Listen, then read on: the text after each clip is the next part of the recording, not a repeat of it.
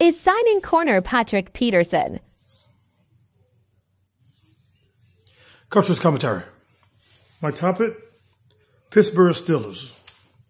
Oh, man, Pittsburgh Steelers are trying to beef up their secondary, trying to bring in some vets, and they got, to me, one of the best ones out there. It's signing corner Patrick Peterson. Patrick Peterson is a veteran corner. Most of them known for when he was at Arizona, and then he played a couple seasons with the Minnesota Vikings. And like I said, last year he had 5 interceptions. He had 66 tackles.